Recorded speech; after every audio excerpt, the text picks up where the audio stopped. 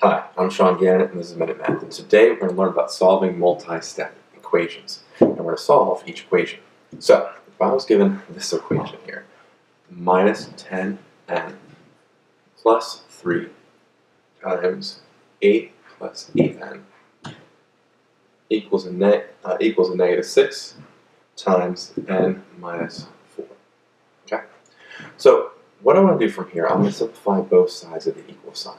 So, what I need to do is distribute the 3 across both sides of that parenthesis. So I have negative 10n here, distribute that 3. 3 times 8 is 24, and 3 times 8n is a 24n.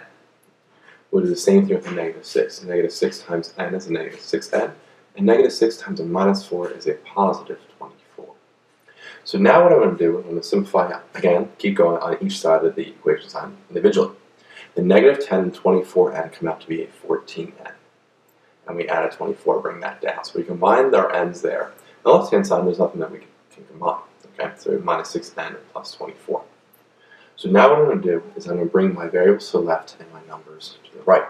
I'm going to add a 6n to both sides, right here, and I'll subtract a 24 to both sides. That leaves me with 14n plus 6n, which is a 20n, is equal to, now notice this, right? 24 minus 24 cancels out. That's just a 0. So we have 20n equals a 0. So now from there, that's what's kind of left here. We need to divide by 20 to both sides. That leaves us n by itself here, n by itself, and 0 divided by 20 is 0. So our final answer here is just n equals 0. So let's recap. We're given negative 10n plus 3 times 8 plus 8n equals a negative 6 times n minus 4. I had to distribute to both parentheses there, giving me 3 times 8 being 24, and 3 times 8n being 24n, and negative 6 times n being negative 6n, and negative 6 times a negative 4 to be a positive 24. From there, I simplified. I combined my like terms that stayed on each side of the equal sign. So the only ones that did that were the negative 10n and the 24, which gave me a 14n.